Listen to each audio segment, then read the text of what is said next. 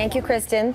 A Chicopee woman says 3 men stole her wallet in broad daylight. And she's speaking exclusively to Western Mass News tonight, hoping to warn other women. Plus, the scammers were caught on camera. Western Mass News reporter Paris Dunford joining us live with those details. Paris?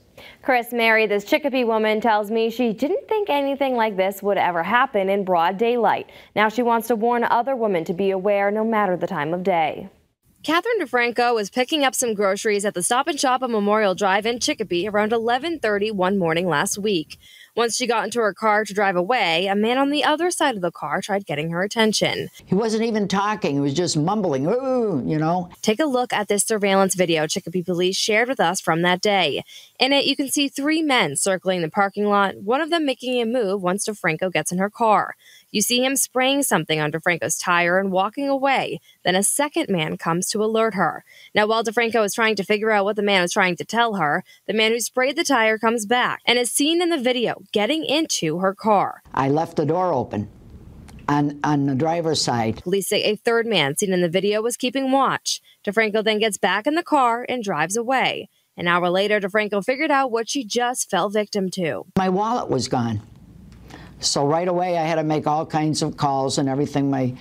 But they did use my card. She tells Western Mass News the perpetrators racked up more than $2,000 on her credit cards. Now she spent the past week canceling her cards, trying to clean up the mess they made. Terrible. Because I have a husband home I'm taking care of, too, that's sickly. So, I mean, I've been on the run, running all over. It's a very inconvenience. Chicopee Police Officer Travis Odion tells us this has actually happened in other communities. They believe Framingham was one of them and also Agawam at this point. We're not sure if they're all the same people, however they are using the same scheme. We received this video from our sister station WCVB, where they too interviewed a Framingham victim. Odion says these criminals seem to be targeting elderly women who are alone shopping. He says it's important to be alert even in daylight hours. If someone approaches you and you find that odd, just put the window down, talk to them through the window. If they persist that you get out, call 911.